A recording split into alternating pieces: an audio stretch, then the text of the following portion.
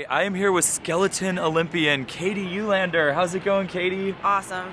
I love it. Katie has this amazing quality, which is obviously her hair, and we were just talking about a nickname for the hair. So what is the nickname? I don't know. You know what? I feel like maybe the public should help pick that one out. Ooh, okay. If you guys want to tweet at Katie, give her some ideas. Yeah, I mean, my dad played for the Big Red Machine, and my coach has been calling me Big Red.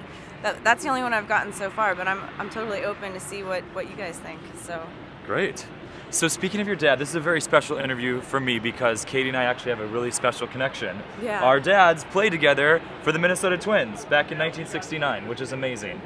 So how have you been thinking about your dad while you've been here? Oh my gosh.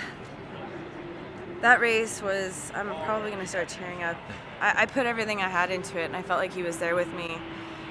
Especially on the last run, I took my dad's ring off and I handed it to my coach because I felt like it was a moment where I know he would have said, be you, do it for yourself, and I'm there with you. So I kind of felt like he was watching me instead of like me trying to carry on his legacy like so hard in my heart. I was just there and things were happening and I knew he was there with me without even trying. So that's why I felt like I could let go of the ring. I gave it to my coach and I went down and I put everything I had into it and I totally thought I had it. Yeah. I thought all that hard work and everything was like worth it, and then 400s, but dang it. I'm walking away with my head held high. You're here at the Olympics. I couldn't it's have still done such anything a cool thing. Exactly. different, and fourth at the Olympics, like seriously, boo-hoo. The worst things could happen. Instead of saying fourth at the Olympics, I'd rather say fourth best in the world, which is still an incredible way to look at it, right? Yeah. Oh, and I mean, I think it's what I tell kids and everyone anywhere. It's like you just have to put everything you have into something, and then you can walk away proud. Yep. And I think that in itself will create more opportunities. Yeah. Something will happen because people will notice that you are for real about whatever you're doing. And that's what our dads are like, right? The traditionalist generation, when they're just like, why do it if you're not going to do it right? You know, step up to the plate, battle against the odds, and try to hit the ball. Yeah. And that's life, right? Like, you're always against the odds. But if you have the courage to stand up and try anyway, and know that you walked away putting everything into it, that's what it's about. Great words of wisdom. So speaking of more opportunities, and on a positive note, looking towards the future, Katie is actually training for the Summer Olympics. Oh my gosh. So let's talk about that. Let's talk about Rio. Rio. It's going to be tough. I mean, the competition for the Summer Olympics is really hard, and I'm kind of a rookie in this area. So. And tell us again what it is you're going to be competing in. I'm going to be doing Olympic weightlifting. Yeah. So it's the snatch and clean and jerk. And I start training for that ASAP. I'll be doing national championships in Salt Lake City, July 17th, my birthday.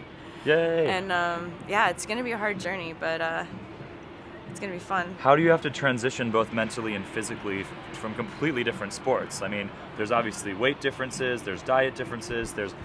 What is that like?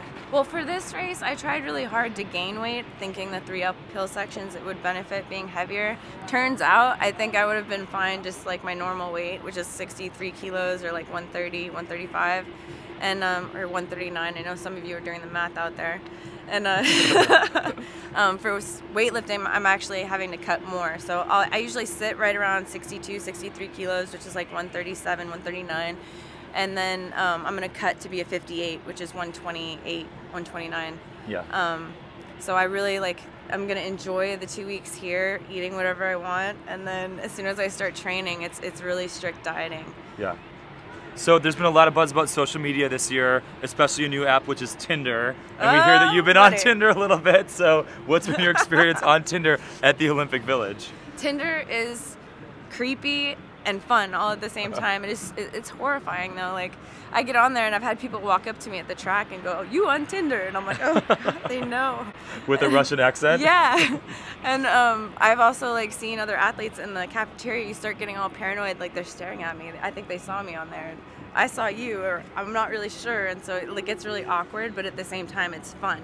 You know, you're just kind of like messing around and getting to know the people in the village. And I know people are taking it to other levels, but you know, I still have yet to make contact with anyone on that game. Have you heard on Twitter anything from any celebrities back home, or like anybody that you'd want to really hear from? Celebrities? I don't know. I just have been getting a lot of really heartbreaking or warming messages from everyone that I really appreciate, because I was really worried that I let everyone down when I crossed the finish line. Dang it, I can't stop crying. Well, there's no need to cry. You did not let us down in any respect. And separate from the interview, shout out to my dad and Ted. Yeah. We're thinking of both of you guys in different contexts, and we wish you were here. Definitely.